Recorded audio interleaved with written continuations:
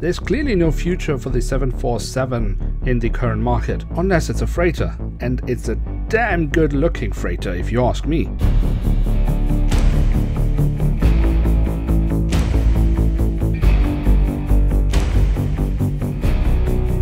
Hello and welcome to a new episode of Review. Today we will take a closer look at a Boeing 747-8F in the colors of Saudia Cargo.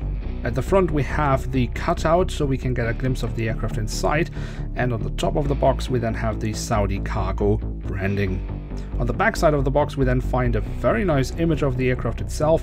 We are provided with a web link by Herpa for more information, and we can see it's a limited edition. And here she is, the 747-8F in the current livery of Saudia Cargo. And while there's clearly no future for the 747-8 in the PAX part of the business, in freight there still seems to be a place for this aircraft. Now, if we take a look at the backside of the aircraft, more specifically on the vertical stabilizer, we can see the Saudia branding. On the fuselage we then find the full registration code of the aircraft. If we move to the front of the aircraft, we can see just above the wings we have the Saudia Cargo branding.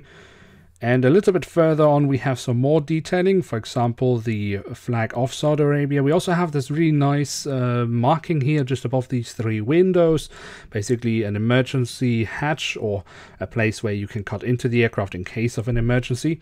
That's really nicely detailed.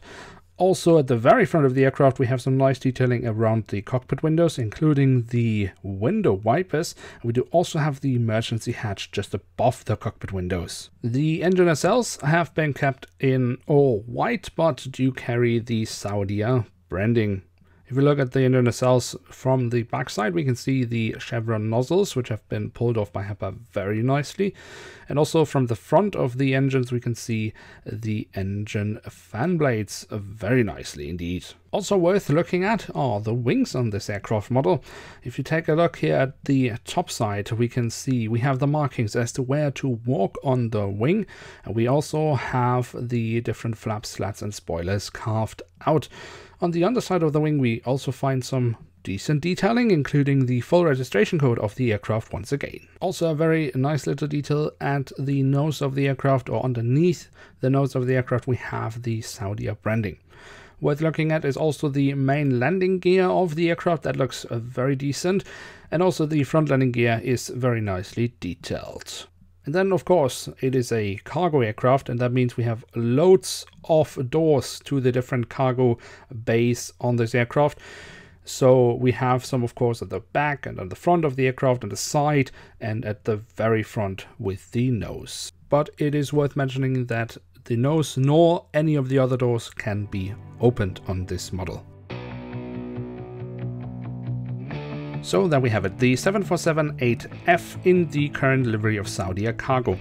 I think the livery suits this aircraft rather well. The print quality of the aircraft is also excellent, and the physical details on this aircraft have also been pulled off really well by Herpa.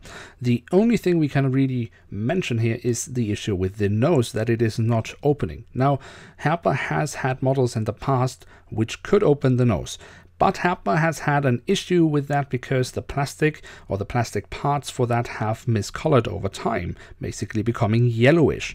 And as long as Herpa is not able to fix that issue, I think the solution that they have come to, simply not having an opening nose, is the right one. Now with that we have reached the end of today's episode. If you have enjoyed this video, then do feel free to leave a like. That would be very much appreciated, with that you show your support for the series and the channel. And if you're new around here, why not hit subscribe? That would be absolutely awesome and you won't miss out on any future reviews. Now with that I'd like to say thank you very much for watching, hope to see you soon again. I'm checking out, and bye.